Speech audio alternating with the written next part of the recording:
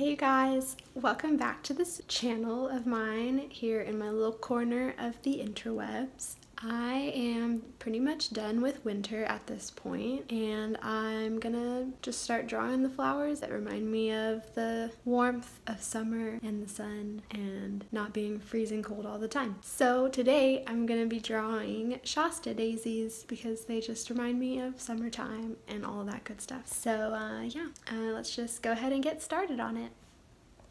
So as always, I would suggest starting by looking up a photo of the said flower you are drawing. So look for a picture of the daisies that I wanted to use as a reference. These are the ones I thought were really beautiful. So I'm going to go ahead and get my Micron pen, same one I always use in these videos. And I'm using my little moleskin notebook, which I have been for the past few weeks. So getting started, I'm going to go ahead and kind of plan out where I want my blooms to be. This is totally arbitrary and up to you and your eyes and whatever you like to see, but I'm going to start with kind of, it's almost like a lumpy egg yolk kind of a shape. Sorry to anyone who has an aversion to eggs out there, but that's kind of just what I think about when I'm drawing the center of a daisy. So just kind of this wiggly oval egg yolk kind of a shape like that. And it's kind of bumpy because if you were looking at that reference picture, the center of a daisy isn't really like smooth. I don't think the center of most flowers are very smooth. Anyway, I'm going to start drawing these petals. What I love about this flower and what makes it so easy to draw is that the petals can literally just kind of go all over the place. They don't have to be even. They don't even have to be that precise.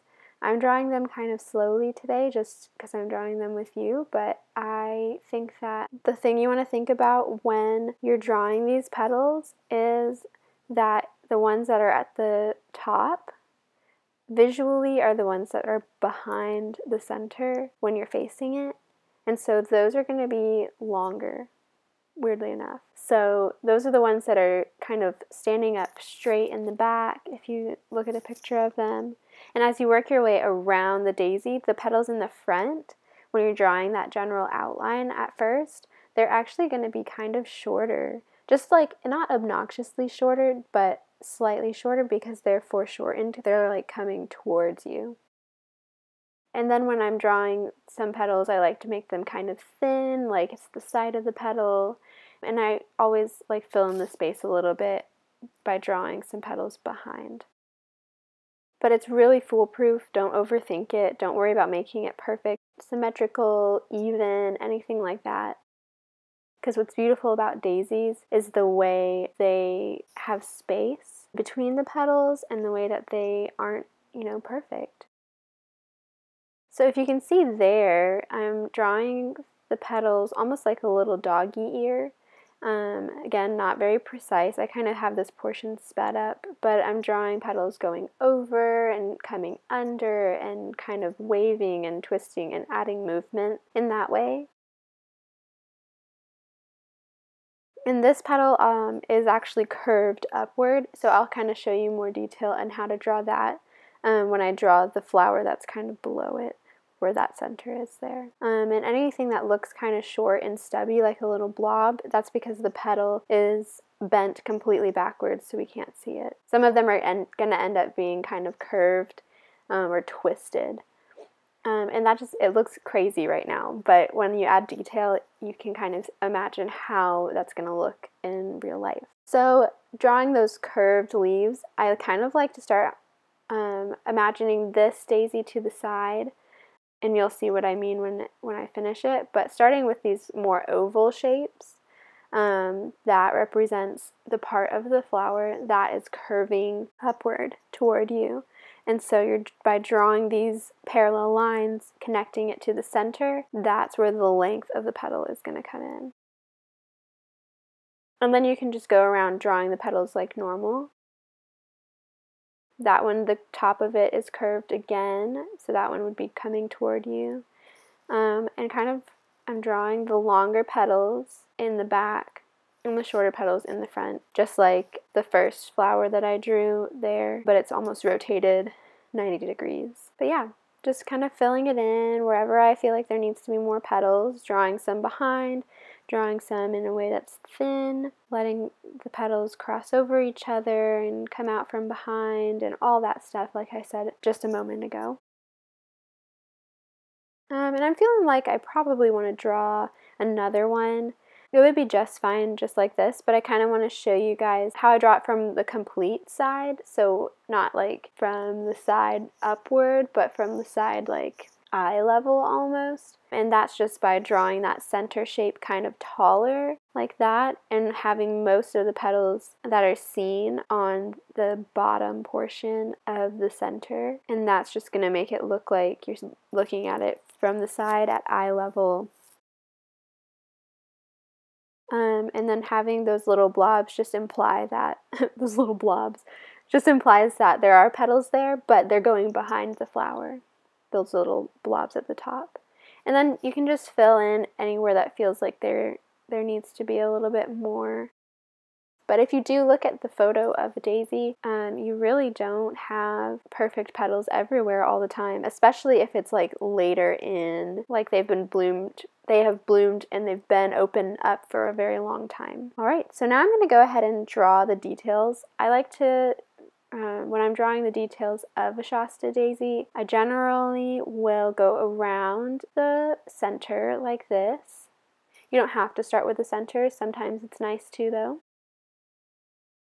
Oh, Franny, how thoughtful, zooming in so we can see the details in detail. Ooh. So, like you can see there, I'm drawing more dots than drawing little kind of squiggly, like C shapes, almost like just small C shapes around the edge. The center of the daisy is kind of spherical, and so you want to make it have like a highlight point, which is the area that doesn't have any shading, and it's going to look like it's curving into like a rounded shape. Drawing the shadows of the petal is also going to help create that depth around the center there. I'm just doing the shading like I normally would with the side of my pen and creating those thinner lines that are more sparse and aren't perfect to create that dimension and detail. So as you can see there, it's very dark at the center where the petal connects to the center of the flower, and that's what's going to create the effect of the petal dipping into the center. And as you create that on each petal, it's going to just give it so much depth. And that's what I think really amps up this kind of a floral piece, is creating that curve using these shadows and using these strokes. And so I'm just kind of going around to each petal and thinking about that. The petals that are behind, I'll show you how to do that in a moment. But yeah, just focus most of the shading to the very bottom of that petal. And then if it's behind, I feel like the majority of the petal will be dark. And that's going to kind of trick the eye into thinking that that petal is behind. Simple as that. It helps sometimes to rotate the paper to get a better angle. Sorry if you can't see because of my crazy thumb in the way. But yeah, just kind of keep filling it in. The spots where the light is hitting it, you can kind of leave blank. You don't have to overdo it with the detail, but with the pieces of the flower that are behind, definitely give it a little bit more shading. Throw some more shade on it.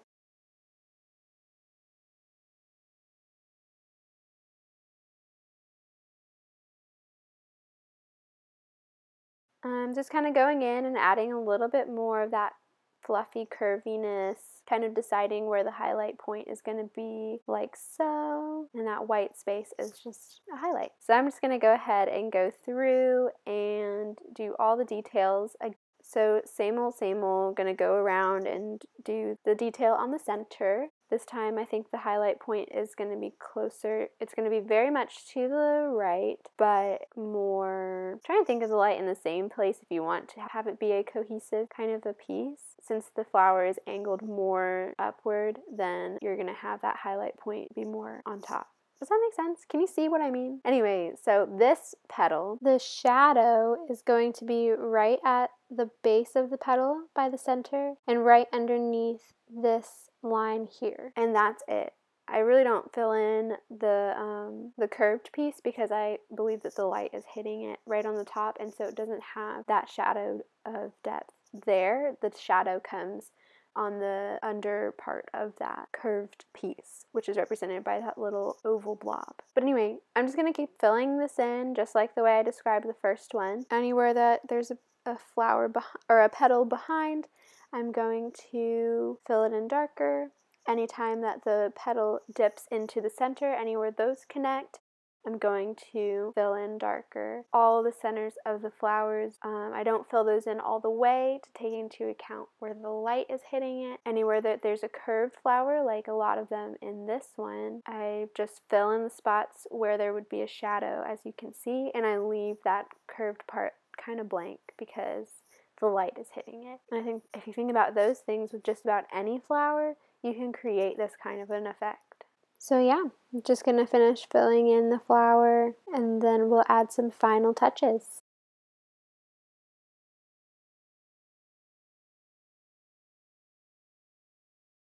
So now I'm just going to add some stems to finish off the piece, thinking about which way the flower is facing, and that kind of helped me determine which way I want my stems to go. I'm not being super particular about this. I'm just thinking about kind of keeping the lines as parallel as I can, filling in the spots that are behind the flower or under the flower. Yeah, just like that. It's pretty solid. I think this is a really beautiful flower to learn to draw. Well, that's it. Thanks for watching this video. If you end up drawing this little flower, be sure to take a picture and tag me in it on Instagram. Let me see your work because I really do love to see it, and it's so encouraging for me to see the results of the work that I'm doing. So I hope this brought a little springtime, summertime love into your life. I will see you in the next video, which actually might be on Monday because my 1-year YouTube anniversary is coming up. I'm gonna make a special little video for that, so be on the lookout for it. Yeah, all right, see you guys.